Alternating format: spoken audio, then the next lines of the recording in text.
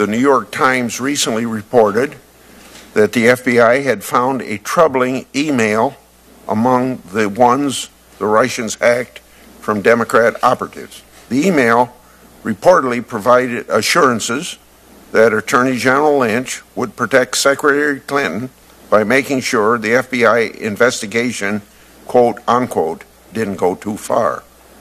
How and when did you first learn of this document?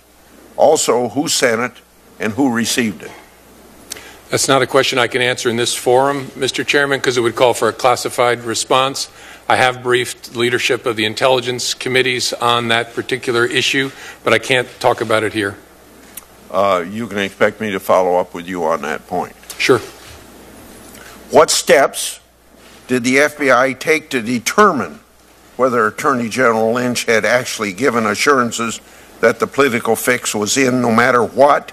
Did the FBI interview the person who wrote the email? If not, why not? I have to give you the same answer. I can't talk about that in an unclassified setting. Okay, then you can expect me to follow up on that. I asked the FBI to provide this email to the committee before today's hearing. Why haven't you done so? And will you provide it by the end of this week? Again, to react to that, I have to give a classified answer, and I can't give it sitting here. So that means you can't give me the email? I'm not confirming there was an email, sir. I can't.